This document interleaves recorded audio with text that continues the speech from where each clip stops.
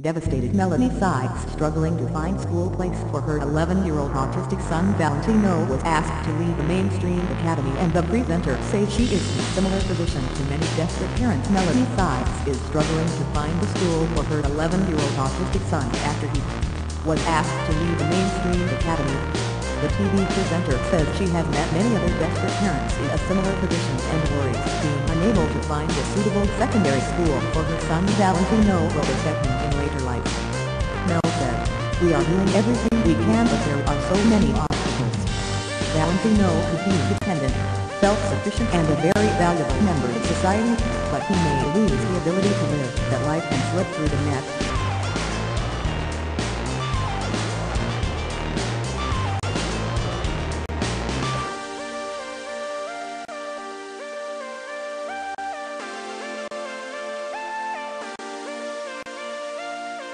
Valentino was diagnosed with autism in 2006 when he was just 2 years old and had thrived in mainstream primary school, but problems arose when he started at an academy in London last September. His progress was recently reviewed and staff felt it was better if he left the school, and her ex-husband, Valentino's dad, Daniel Valentino, thinks the decision was made because of the table pressure on and the problem is more serious than people realize. He said, "They are living by exam grade.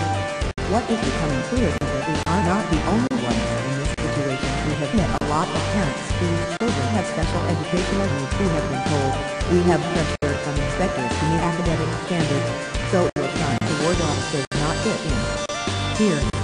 Now, 45, has spent the past few weeks visiting schools across London with Daniel, but they are yet to secure him a place and they are reluctant to send him to a special school. She explained, "He is a high-functioning autistic child. We do not yet know what Valentino's gifts are, but he definitely straddles the autistic world and the mainstream world. I do not want to put him in a school with only autistic children."